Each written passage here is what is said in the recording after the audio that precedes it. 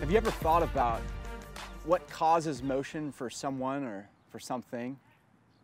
Think about it. What really forces someone or something to move forward? In high school, I had to take physics class. In physics, motion is always talked about. Motion is the key topic that the teacher teaches about because physics studies both matter and motion and how it relates to time and how it relates to space. And so one assignment, our teacher assigned that we had to build a model rocket, just like this. And what we had to do is not only build it, but we also had to identify what were the forces behind this rocket. And we had to calculate, what about the thrust? We had to calculate the lift. We had to calculate the drag. And we also had to calculate just the length of how high this was going to go. So after much time and much hours of research and understanding the laws of motion, I finally built this wonderful and successful rocket. And so after I turned it in, our teacher allowed us all to launch our rockets, just to test, just to see what rocket would actually make it off the launch pad. So mine went up, and sure enough, it blasted off and moved perfectly and just very forcefully up into the sky, and I was extremely excited. However, some of my classmates had some failures to launch, and their rocket exploded on the launch pad. But what I learned about this assignment, and from this assignment, was that there was a lot of steps involved in order to succeed.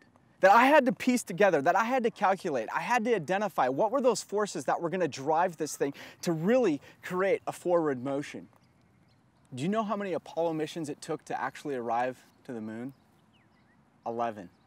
Not 1, not 5, but actually 11 missions to finally arrive at this amazing goal that NASA set. And that when actually Neil Armstrong, the astronaut that landed at the moon, he had this amazing quote that said, "That's one small step for man and one giant leap for mankind." Basically saying, for this small period here in history, in July of 1969, that man finally succeeded, that man finally reached its goal, and that for the entire of human history, this has been the goal, to actually get out into outer space and to finally land. And it took them 11 missions. So how does this relate to our faith? Why are we even talking about it? How does this even connect with our relationship with God?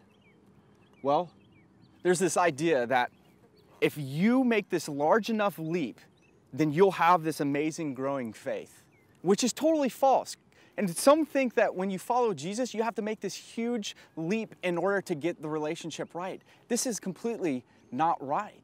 Leaps are not necessary. Steps are very necessary. See, God is not expecting us to make leaps. He's just expecting us. He's expecting us to desire so He can move us forward, so we can just take one motion towards Him. We're going to be looking into the scriptures today in the Gospels, Matthew, chapter 14, verses 27 all the way to 31.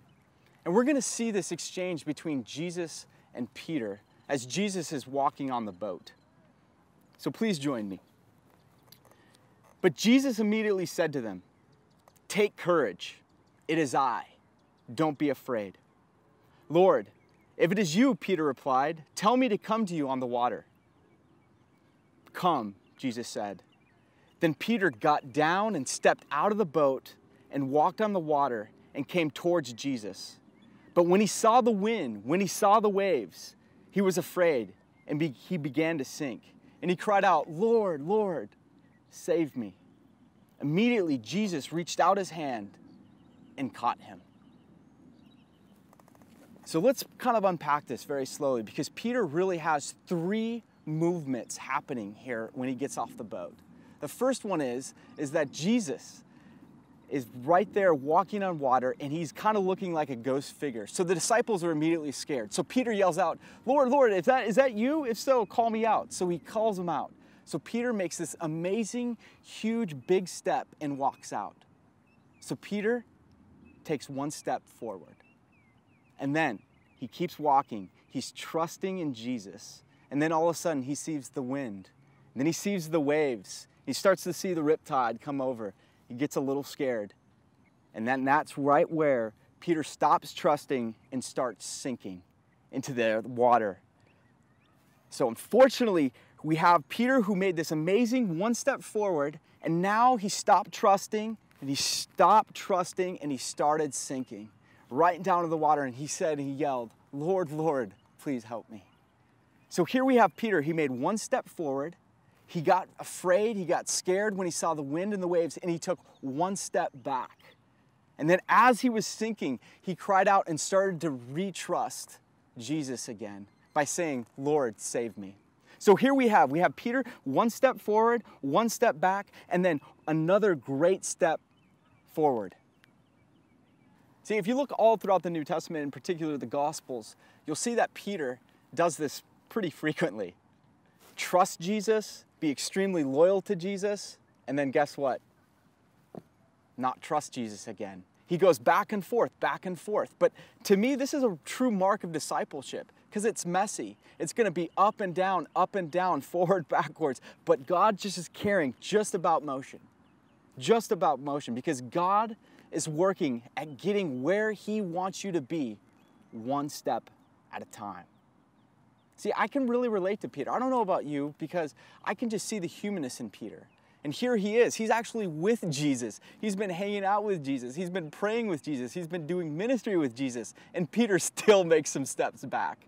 To me, that's so affirming and encouraging because here we actually have a disciple here messing up every once in a while. So that gives us hope. So when we're really trying to have some forward motion and trying to grow our relationship with God, that we can identify and relate with Peter.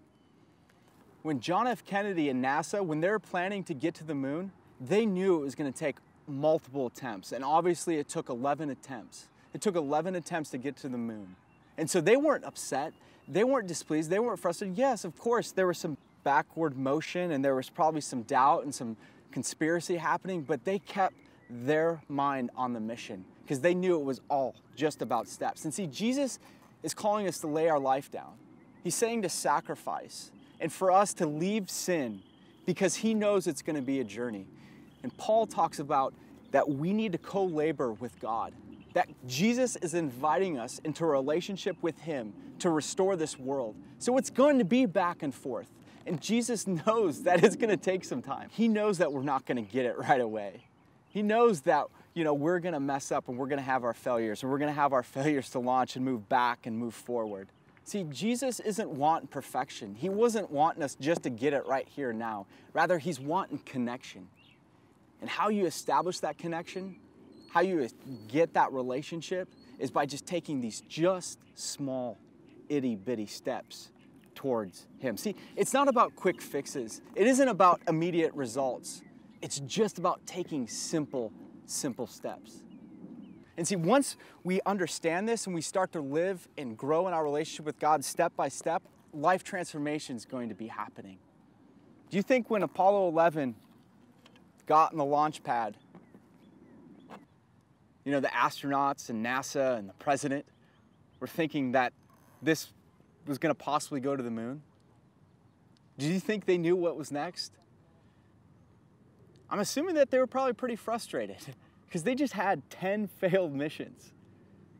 And they didn't know what was going to happen when this thing hit 5, 4, 3, 2, 1, blast off. They didn't know.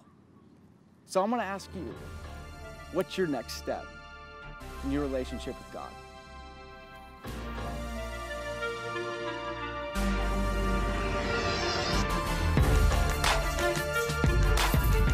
Five, 4, 3, 2, 1.